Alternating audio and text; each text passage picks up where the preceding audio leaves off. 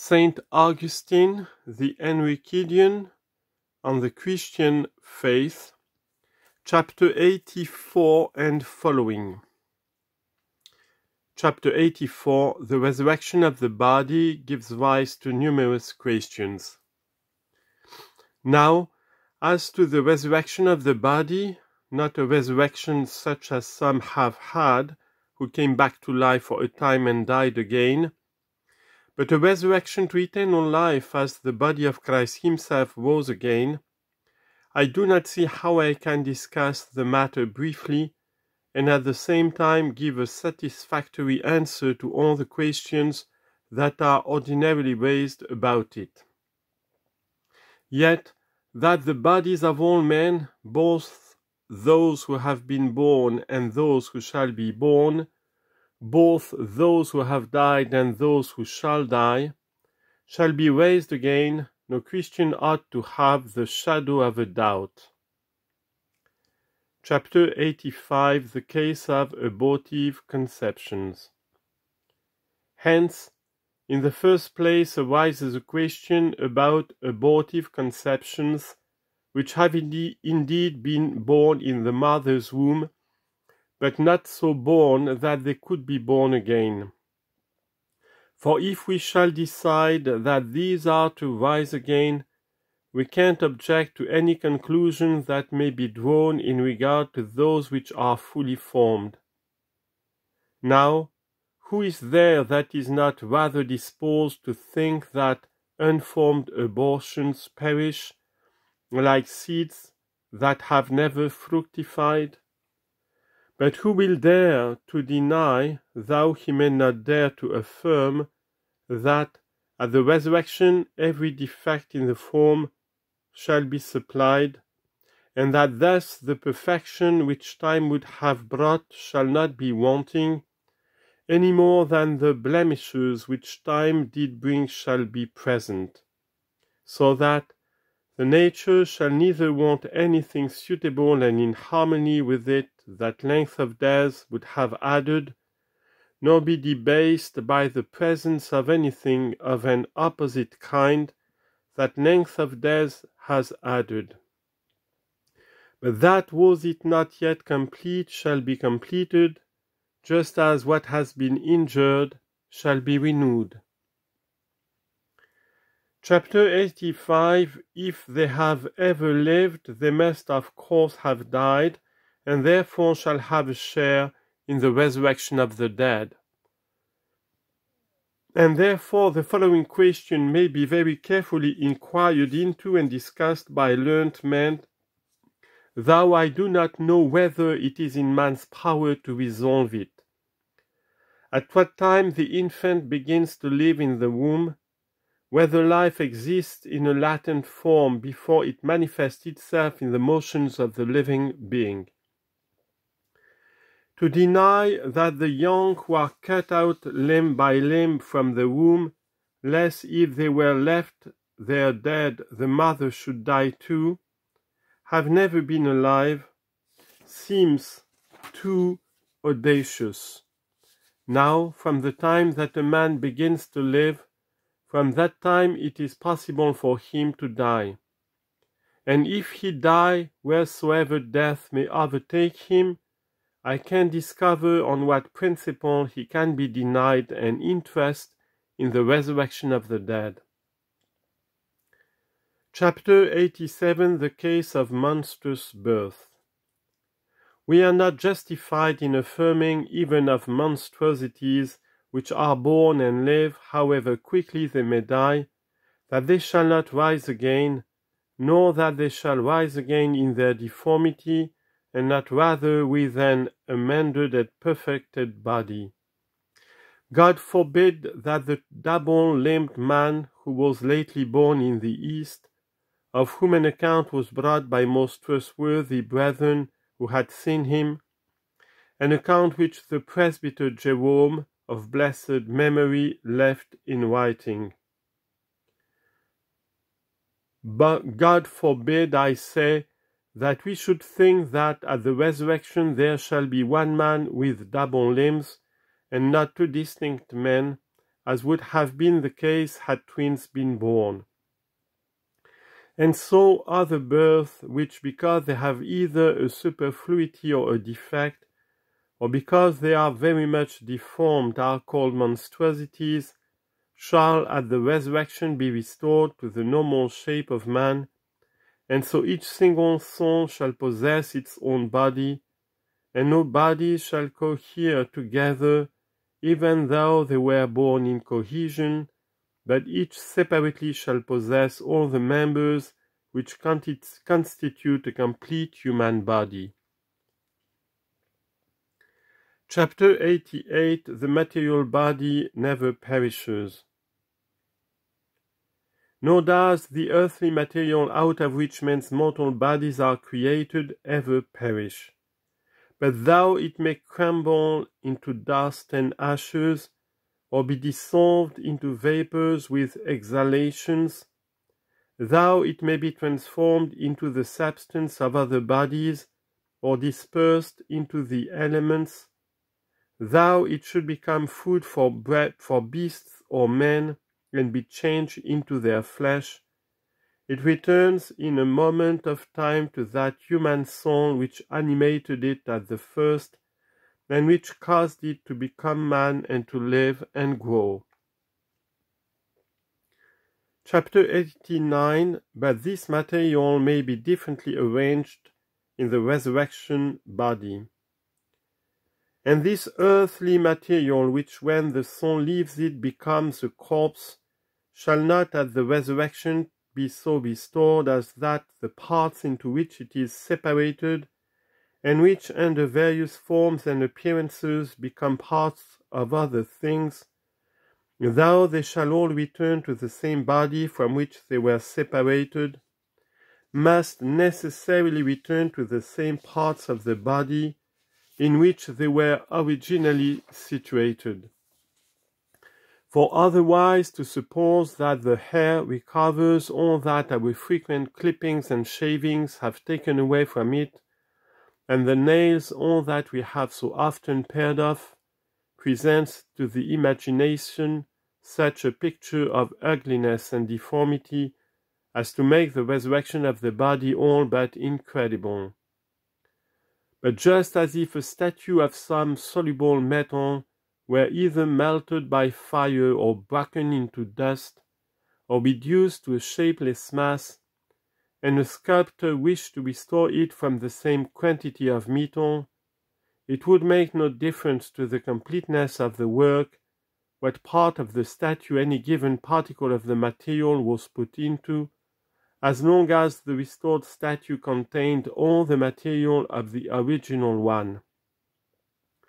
So God, the artificer of marvelous and unspeakable power, shall with marvelous and unspeakable rapidity restore our body, using up the whole material of which it originally consisted. Nor will it affect the completeness of its restoration whether hairs return to hairs and nails to nails, or whether the part of these that had perished be changed into flesh and called to take its place in another part of the body, the great artist taking careful heed that nothing shall be unbecoming or out of place. Chapter 90. If there be differences and inequalities among the bodies of those who rise again, there shall be nothing offensive or disproportionate in any. Nor does it necessarily follow that there shall be differences of stature among those who rise again, because they were of different statures during life. Nor is it certain that the lean shall rise again in their former leanness, and the fat in their former fatness. But if it is part of the Creator's design that each should preserve his own peculiarities of features, and retain a recognizable likeness to his former self, while in regard to other bodily advantages all should be equal, then the material of which each is composed may be so modified that none of it shall be lost, and that any defect may be supplied by him who can create at his will out of nothing. But if in the bodies of those who rise again there shall be a well-ordered inequality, such as there is in the voices that make up a full harmony, then the material of each man's body shall be so dealt with as that it shall form a man fit for the assemblies of the angels, and one who shall bring nothing among them to jar upon their sensibilities. And assuredly nothing that is unseemly shall be there, but whatever shall be there shall be graceful and becoming, for if anything is not seemly, neither shall it be.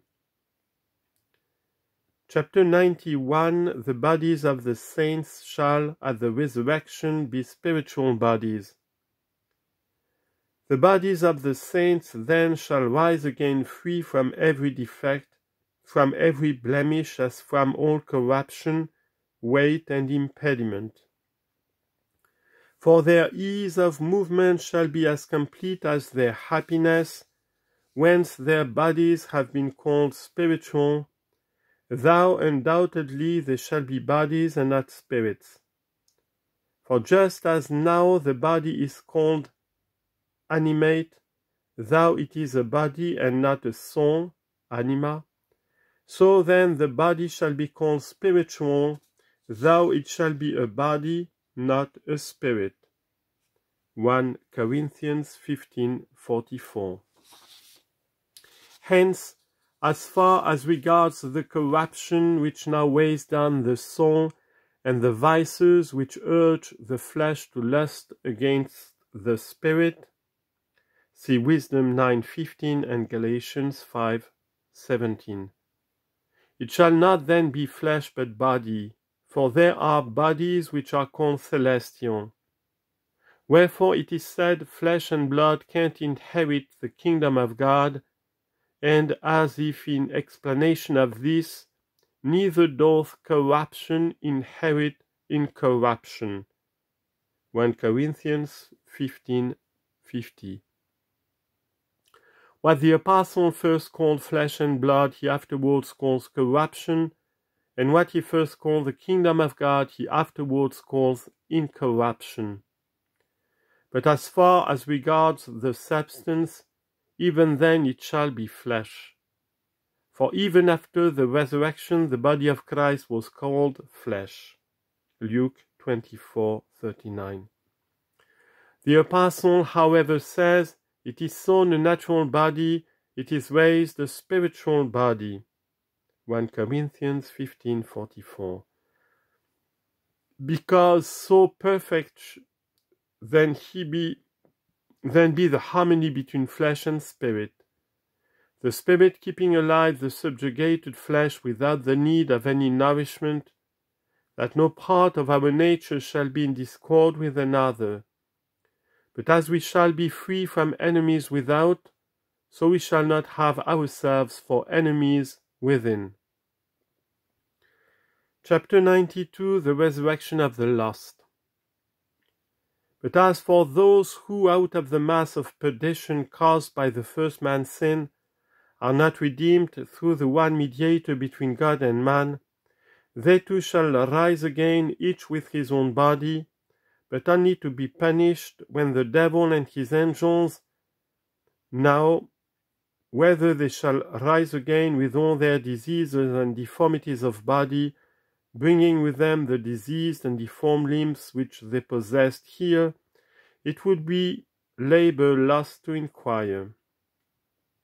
For we need not weary ourselves speculating about their health or their beauty, which are matters uncertain, when their eternal damnation is a matter of certainty.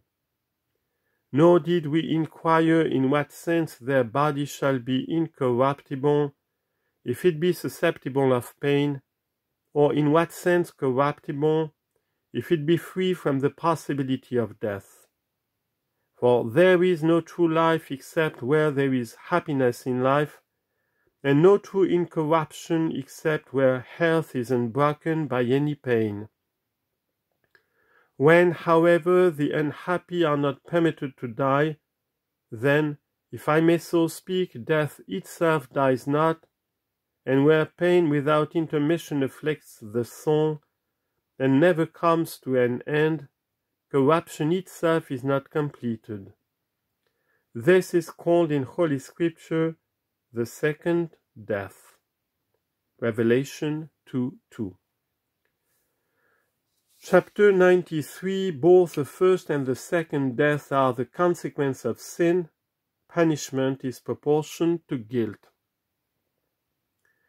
And neither the first death, which takes place when the soul is compelled to leave the body, nor the second death, which takes place when the soul is not permitted to leave the suffering body, would have been inflicted on man had no one sinned. And of course, the mildest punishment of all will fall upon those who have added no actual sin to the original sin they brought with them. And as for the rest who have added such actual sins, the punishment of each will be the more terrible in the next world, according as his iniquity has been less in this world. Chapter 94. The saints shall know more fully in the next world the benefits they have received by grace. Thus, when reprobate angels and men are left to endure everlasting punishment, the saints shall know more fully the benefits they have received by grace. Then, in contemplation of the actual facts, they shall see more clearly the meaning of the expression in the Psalms, I will sing of mercy and judgment. Psalm 101, verse 1. For it is only of unmerited mercy that any is redeemed, and only in well-merited judgment that any is condemned. Chapter 95. God's judgments shall then be explained.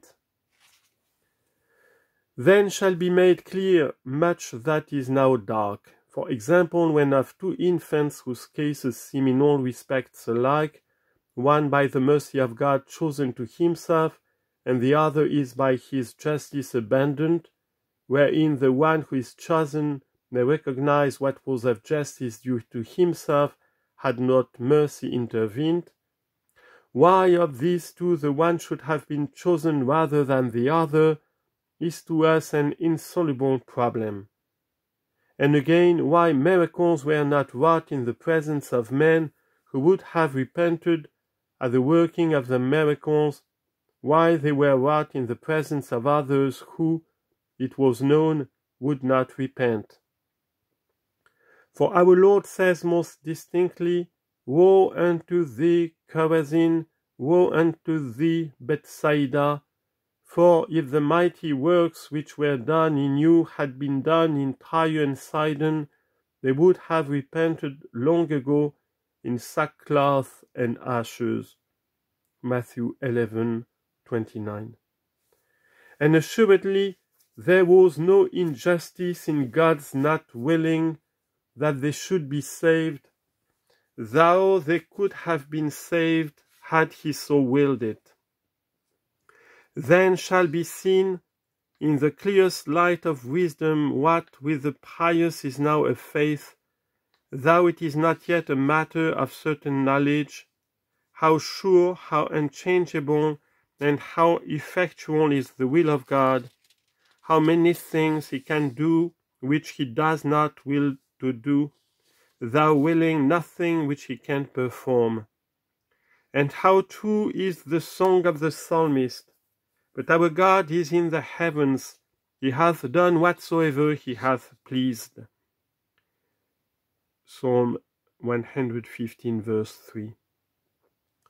And this certainly is not true if God has ever willed anything that he has not performed, and still worse, if it was the will of man that hindered the Omnipotent from doing what he pleased. Nothing therefore happens but by the will of the Omnipotent, he either permitting it to be done or himself doing it.